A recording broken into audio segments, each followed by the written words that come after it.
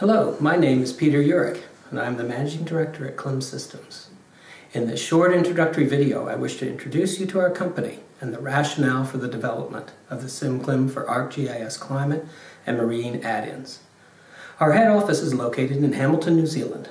We have a core staff primarily with doctorates in climate science, meteorology, environmental science, development studies, and related disciplines. We maintain an extensive network of associates located in Africa, Asia, North America, Australia, and the Pacific.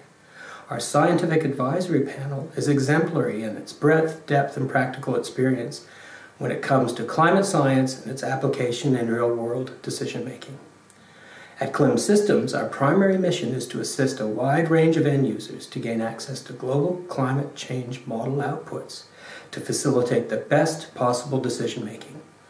We strive to deliver data, tools, training, and capacity building that is both practical and appropriate for the problems at hand. To this end, the relationship with Esri greatly increases our capacity to deliver on that mission. Esri has experienced a rise in demand for climate-related data in a form that could be readily accessed from a trusted and reliable supplier. CLIMsystems, with its scientific credibility honed from decades of cumulative staff experience, has delivered the required products in an Esri-compatible format and with state-of-the-art technology. Our data for the United States is derived from the latest CMAP5 global data that has been downscaled using bias-corrected statistical downscaling methods.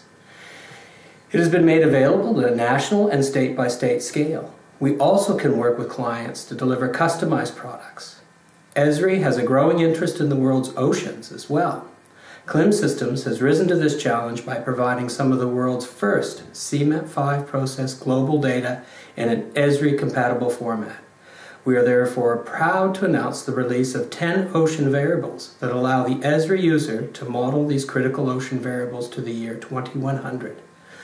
Issues like changes in sea surface temperature, ocean acidification, and primary production can now be rapidly modeled and included in your ArcGIS projects.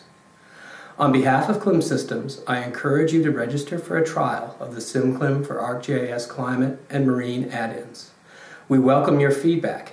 We are also interested in hearing about other climate change datasets you wish to have made available. We are here to help and expand our collective knowledge of the world, a climate-changed world. Thank you.